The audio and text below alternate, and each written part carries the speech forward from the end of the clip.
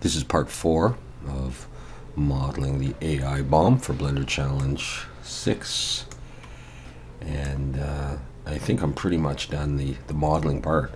And what I usually like to do at this point is to do an ambient occlusion render, and so I'm going to do that. So I'll just quickly show you I've set up. Just over here I've just got my sampling at 150. I've come down here under film and I've checked off transparent, and under color management, under look I chose medium contrast, and I've chosen 1024 by 1024 through my camera, and 75% just to show you that. And I turned on denoising down here. So let's do this. For lighting, I'm going to try just under the world tab, under color. I'm going to choose the environment texture and open an HDR image, and just go for that, just to provide general light. Okay, and here, render view. All right. And then the only other thing I really need to do is select a little bit of the model, come over here, create a new material. It's going to darken this a little bit, and you can see that it's applied onto here. So I'm just going to select everything, select that last, Control L and link.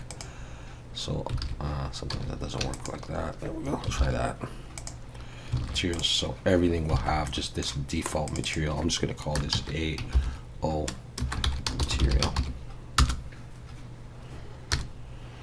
Okay, so we'll have that on there. Now in the shading tab,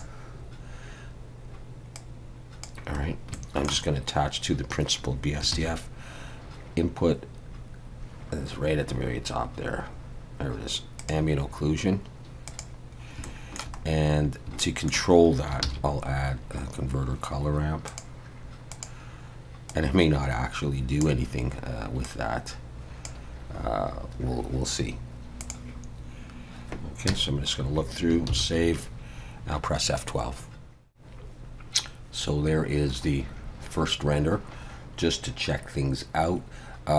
Doing this helps me make sure that objects are like on the ground or attached to another surface, and everything looks okay so far. So let's just move this around and get some other views of this. It's nothing earth-shattering or anything. I just like to finally start seeing it in relative 3D, or at least in rendered view.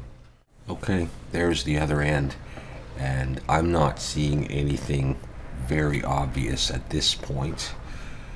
I'm hoping that these wing nuts are not too close to the body, but maybe you see something that I don't. I don't see my thread very well, but the lighting is not perfect, and I'm not zoomed in, so that's fine with me.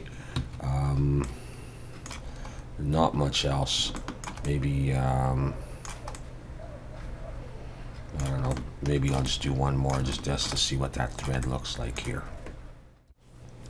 There it is. All right, yeah, I'm perfectly fine with thread like this.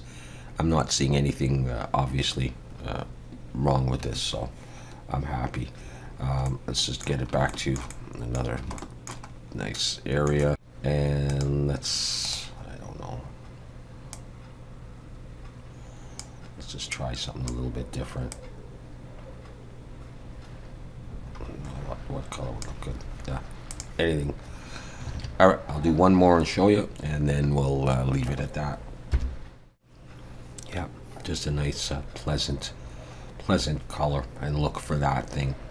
All right, so I'm on to doing some materials, textures, whatever.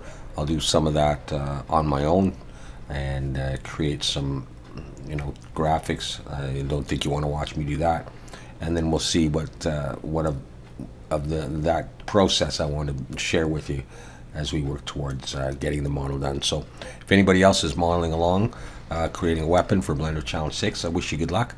Thank you guys very much for watching, and we'll see you again soon.